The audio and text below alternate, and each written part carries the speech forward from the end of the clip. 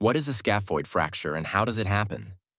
In this video, we will discuss in detail the scaphoid fracture in the wrist, one of the most common injuries that can greatly affect hand movement and the ability to perform daily activities. The scaphoid bone is one of the small bones in the wrist area that plays an important role in hand movement and wrist stability. How does the fracture occur?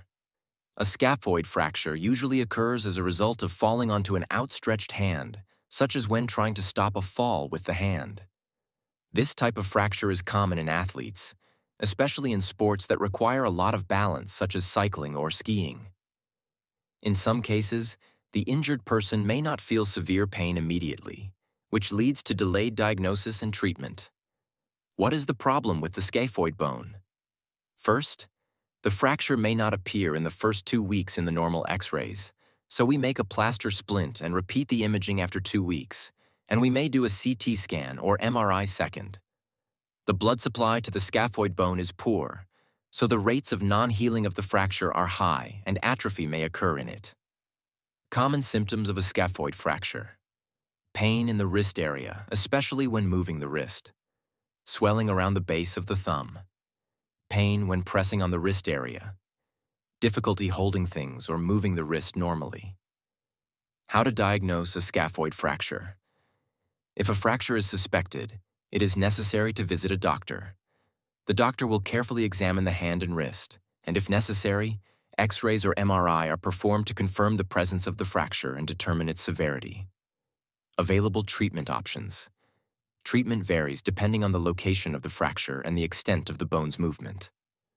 Options may include immobilization with a splint. If the fracture is simple, it can be treated with a splint for 6 to 12 weeks.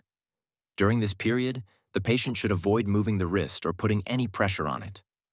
Surgery. In some cases where the fracture is mobile or in a sensitive area of the bone, the patient may need surgical intervention to stabilize the bone using screws or braces. What are the complications of delayed treatment? Delaying treatment of a scaphoid fracture can lead to serious problems such as fracture failure. The bone does not heal properly, requiring additional surgery. Carpal osteoarthritis. This may develop over time if the fracture is not treated properly. Prevention and recovery. Fall prevention. Being careful with sports activities and wearing appropriate protection can help reduce the risk of injury. Post-treatment rehabilitation. After the splint is removed or the patient recovers from surgery, the patient may need physical therapy sessions to restore wrist movement and strengthen the surrounding muscles. In conclusion, a scaphoid fracture is an injury that may seem simple but requires accurate diagnosis and treatment to ensure full recovery and prevent complications. If you have suffered a fall or are experiencing wrist pain, do not hesitate to consult a doctor to get the necessary care.